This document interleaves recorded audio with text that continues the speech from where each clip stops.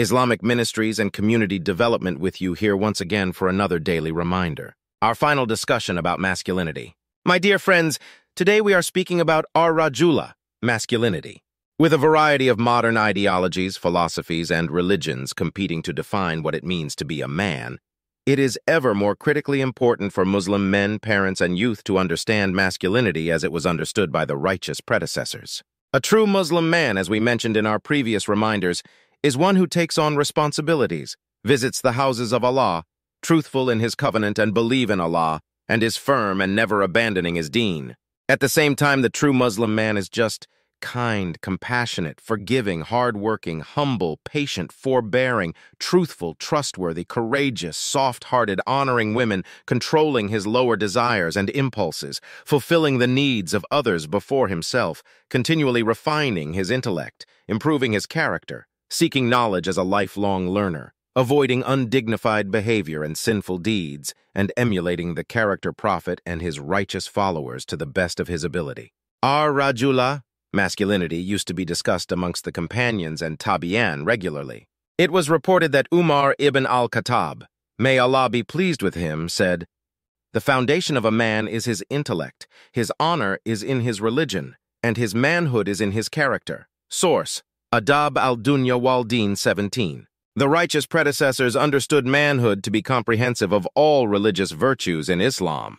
It was said to Sufyan ibn Uyayna, one of the great tabi'in, died 107 Hijri. May Allah have mercy on him. All things are derived from the Quran, so where is manhood in it? Sufyan said, "In the saying of Allah Almighty, show forgiveness, enjoin good, and turn away from the ignorant." 7:199. In this is manhood and masculinity. So true men and lions forgive others. They enjoin the good, and they turn away from the ignorant. As for males and alley cats, then they never forgive others. They always hold grudges. They never enjoin the good. They're silent about falsehood, and they always accompany the ignorant. A real man is known by the measure of his trustworthiness and his refrain from hurting others. In a word, his virtue.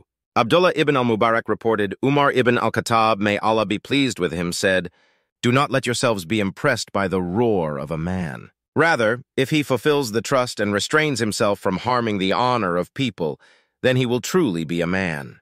Source: Al-Zud wal-Raqaiq 681. A true Muslim man is generous and honorable towards the women in his life. His mother, sisters, daughters, aunts, cousins, sisters in Islam, and women in general.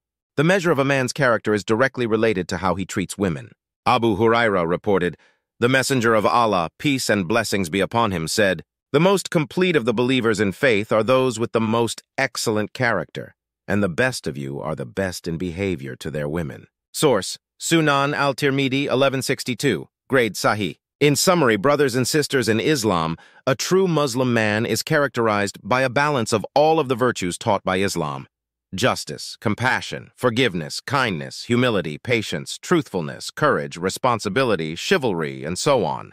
The concept of the alpha male as domineering, aggressive, vengeful, thuggish, and strong is a false and a toxic belief that encourages misbehavior in general and the mistreatment of women in particular. On the contrary, truly strong men are those capable of controlling themselves and traversing the higher, straight path of virtue in opposition to the animalistic tendencies of the human soul. May Allah enable all of our young boys to be true Muslim men. May Allah guide all the Muslim males to adopt and start living their lives as masculine Muslim men and to abandon all traits, appearances, behaviors, etiquettes, and traits that are specific and well known to be feminine. May Allah guide our parents and elders to raise our Muslim boys as true Muslim men, and may their fathers be the best living examples of men for them.